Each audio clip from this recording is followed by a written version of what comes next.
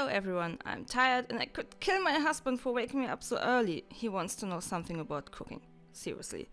I played Mortal Online only 3 years, so better ask DrChaoz. And that is what I did. I mean, just look at these stats. If someone knows something about cooking, then it's him, because that are stacks. And the stats started counting in 2016. And he also started analyzing the cooking mechanics in Mortal Online too. Okay, let's start with some of the basic info. Okay, first off, what skills do you need? You will need the material lores of the stuff you want to extract or you want to produce. The most stuff will be under botany or animal materials like flesh. So there are a huge amount of skills, we don't need everything, but it just depends on what you want to cook. You will also need the skill cooking and advanced cooking.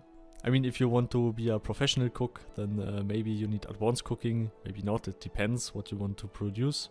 I recommend it. And you will need the crafting appliances, the cooking tools and the advanced cooking tools. You will also need the botany appliances for the Herbologium Table, for example. We will get into detail later on everything of these types. Here I will just show you the botany appliances. Yeah, you will need the Herbologium Table. It depends on what you want to do, but I recommend it, yes. You will also need under extraction the herbalism and milling if you want to make flour or baking bread and stuff. Then you need the milling operation too. Okay, first off, where do you get all these tools? From the cooking vendor, of course. Or we should better call him the cooking equipment vendor, I think. You will have a huge variety of cooking tools, we will get into detail later. They are very cheap and each one of these has its unique abilities. Second, we have the grocery vendor. He has a few spices and creams and milk and butter, which is pretty helpful to support some recipes. So first off, what are the cooking sources? You first thought, okay, let's use the furnace. No, the furnace is for extraction, but it's not for extraction only. Because as you can see, I can't use the cooking tools in there.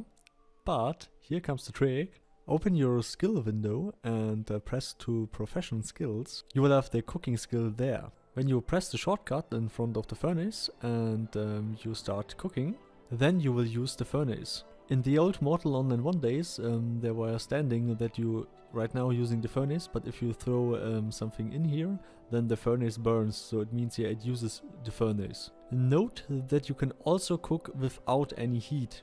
That is a very critical information. You can also use your cooking tools all in the campfire, even in a placeable campfire when they come in game. But you can also cook without a problem without any heat source right now. Maybe they will change it later. Okay, let's start with the cooking pot. Yeah, I know it looks like a huge amount of information. Just pause the video for the infos you need. But just for example, if you want to make a stew, it must be under 25% of liquid. Okay, let's talk about a baking stove. It's obviously for baking. I mean, who on earth would have guessed that? So you can make a huge variety of breads and stuff. For example, some flour, some keratin and some water, and you can make a pretty decent carrot bread. If you have the skills, of course. Okay, now we move on to the steam pot. This is also pretty self-explanatory. You just need a minimum of 31 liquid base. And the result will have the prefix steamed. Recipes about that later in the video. Okay, now let's move on to the baking pot. That is one of the meta items that DrChaoz used in Mortal Online 1 for his famous high health food. You can also use that to make pie, maybe even creamy ones. Let's move on to the smoke box to make some smoked pork or something. Or how we call it in Bavaria, Germany. Agreichert's! Oida! You can make some pretty decent stuff in there. Fuel is wood or coal. But now to the one and only most sophisticated cooking tool, the Fermentation Jar. Because you can make beer in it. And also the most sophisticated food. But beer! One of the best tools ever. And now the one and only barbecue tool, the turnspit.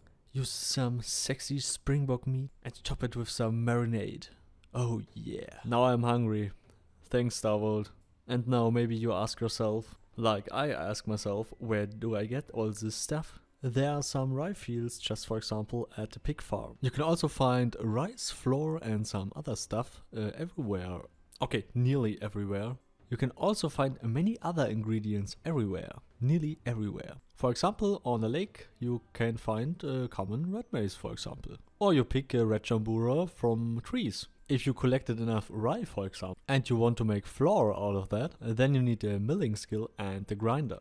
And of course a skill for the grinder. And of course a grinder. Then you throw your rye in there and press the extraction button and you get flour out of that. Nearly the same for the Herbologium Table.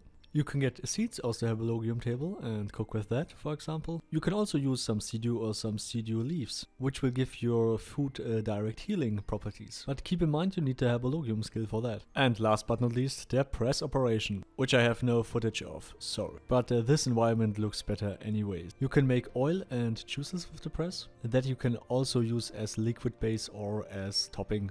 It can enhance your food a lot. Here are some example recipes. Just for example, the basic cream has 4 health nourishment, and if you cook it without any tool, it's 1550 with all skills at 100, of course. There are also some recipes that contain poison. So yeah, you can poison yourself or others, and that's not so good. You can also make, grow and shrink food. And you can create, for example, millions of recipes with a lot of different properties. So here you have it. Now you have all the basics you need to become an expert cook in Mortal Online too. Support me on Patreon, follow me on Instagram, follow me on Twitter, like and subscribe, and see you next time. Goodbye.